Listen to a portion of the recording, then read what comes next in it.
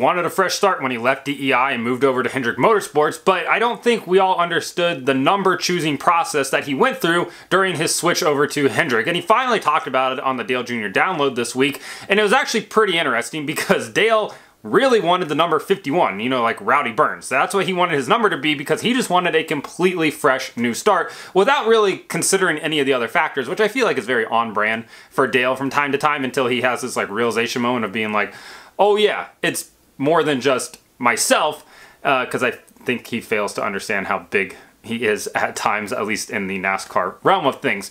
So he went on his podcast, and during the Ask Junior section, he was asked about the number process, and he went on to talk about how he chose, or why he wanted to be the number 51, and then why that didn't work out. And take a listen to what he had to say real quick. Yeah, Mike's they like, did. But they, you know, the number 50. A1. Yeah, the number 50, right, is a very, I mean, it's perfect for a guy like AJ Foyt, right? right, yeah. And so, and AJ ran that number a time or two, 51, like I say. And so we were looking at 51. I wanted 51. No one else in my camp, and Rick or anybody else wanted 51. They were like, 51? What? That's nothing. Why? What's the connection, right? And I was like, I don't know, man. We just start new and just. But then I kept thinking about our fans that love this 8 and had all this 8 stuff. And I'm like, man, we gotta go with something with an 8, and that was everybody else's opinion too. So I was thinking 28. 28's it. I wanted 28. We're gonna get 28. We're gonna be 28. Nobody's 28. Let's be 28. Holy crap! I did not know this. Yeah, and they were like, well, we gotta ask Yates. Yeah, I'm like, we do. of course. Why? I don't need to ask nobody. And so we called Yates up, Robert, and they actually talked to Texaco, and Texaco said hard no. Now, I don't think that they had rights to this number in the series, right? They're not even the sponsor anymore. But something about the history and the heritage and legacy of that number was important to them. And Yates was like, man, please don't do this. I don't believe they could have stopped us, but they were like, hey, what about 88? We would give you 88. And I'm like, oh, we didn't even know that was available. We didn't know that was even a possibility. And so, they were like, hey, you can have 88. And I'm thinking, that's perfect. Instead of 1 8, 2 8s. And we got the font as close as we could without getting another lawsuit. And there you have it. We went to the racetrack with 88s. That is a heck of a story, actually. It is. Who would have thought that 88 would be more available than the 28? Yeah. I mean, because like the 88 was a Dale Jarrett. Like, you knew it was Dale Jarrett. Yeah. At the time, I think Roush had the 30. What was the Roush? 38 and 88? Ooh, that was before my time. Yates was 38. Or Yates? Yates. Okay. Sorry? Yeah. They were 38 with Elliott Sadler. Right. Yeah, why did I think that is Ricky so Rudd was baffling to me that the Texaco Haviland. They told me they had discussed it with they reached out to the partners that were part of that legacy with that team, right? And they all agreed, like, we really would love to not see this number come back. But will you take the 88? Yeah. Yeah. So obviously, like, perfect world scenario, he would love to have taken the number 8 with him and all that brand equity he had built up with that number to Hendrick Motorsports. And unfortunately, who obviously would not allow that to happen, because instead she needed to put Mark Martin and Eric Almirola in the car. I think Regan Smith also maybe made a start or two. I didn't fact check it, but it sounds good enough. Either way, he obviously couldn't take it, so they had to pick something new. 51 was on the table for him, and then everybody else talked some sense into him, and they were like, dude, your fans have millions of dollars in number 8 merch. Maybe we consider that, not to mention the thousands of number 8 tattoos that are permanently on the bodies of a decent amount of fans. So he decided that, yeah, you're right, we should go with something that has the number 8 in it. He wanted the number 28. Called up Robert Yates, like he said, and Robert Yates was like, I don't know, let me call Texaco real quick and see what they had to say about it. Texaco gave them a hard no. Absolutely cannot happen.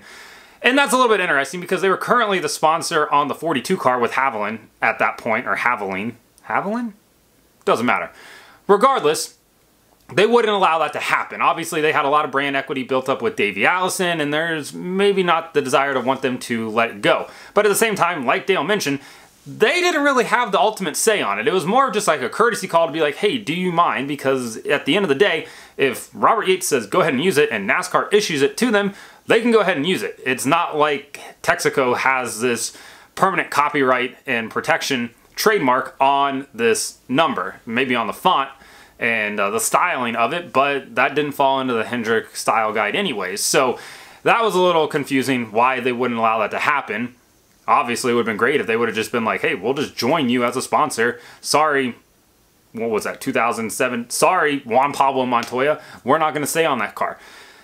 So, at the same time, I can completely understand why Robert Yates would have been skeptical of it and maybe a little uneasy about it, but he seemed fine with it. So then once they found out that wouldn't happen, they obviously pivoted to the number 88. Robert Yates offered them the number 88, and Dale was like, oh, I didn't even think about 88, which is perfect because, well, 2 8s back to back, and his fans have a number of 8 things, so they can just add another, add another 8 to it.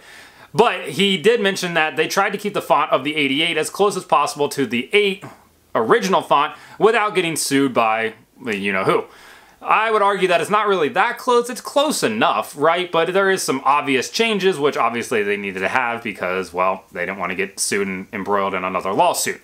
So that was obviously the best case scenario. There's also talk of him going with the number 81, which he talked about in a feature that he did when they were talking about the switch over to Hendrick, to the point where he even showed Rick what he wanted the number 81 Mountain Dew Chevrolet to look like. And then there's also some talk of doing the number 38, which I think obviously makes the most sense, right? It's his dad's number, it's his number, mash him into one. The all-time great David Gilliland drove that number. Elliott Sadler flipped it down Talladega twice. He won 2 races in it. Yeah, so 38 would have actually been pretty cool. 28 would have been even cooler because obviously that has a huge history in NASCAR. And then 88 just always felt like Dale Jarrett's number, but then obviously that's now Dale Jr.'s number for eternity. Sorry, Dale Jarrett, but you have to be named Dale to drive the number 88.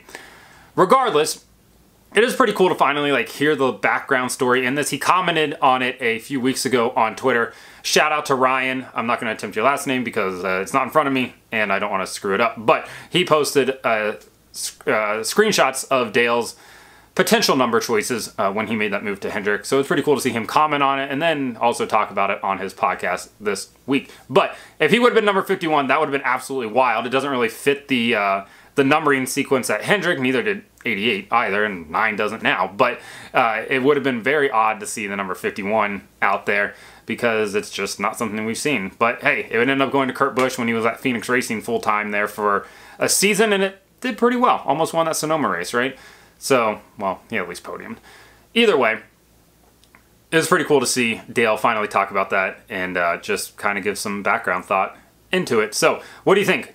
Dale in the 88 obviously makes the most sense, but I think, which would you guys have chosen? 88, 51, 81, 38, or 28? Too many options here, but still cool to hear the background. Like and subscribe to the channel. Follow me on TikTok at BrakeHard, Twitter, Instagram, and Threads at BrakeHardBlog.